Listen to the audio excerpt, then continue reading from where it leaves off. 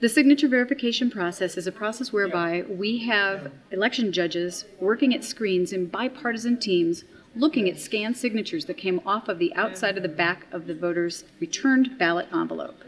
It is a process for which people have pretty significant training. We actually have training performed for us by the fraud unit of the Boulder County Sheriff's Department. We have many veteran signature verifiers who have come back and forth across a few elections, so we have some experience in the room as well. There is screens with signatures that are provided. There are no live envelopes involved here. The live envelopes have been scanned and they are staged in mail trays, and they're on hold waiting for the outcome of this process. It takes them, depends on how big the batch is, but it takes a couple of hours for them to get through this.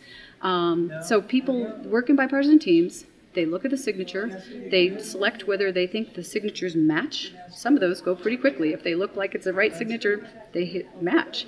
If it is an issue, they discuss it and they will elevate it. They will escalate it to a further review process.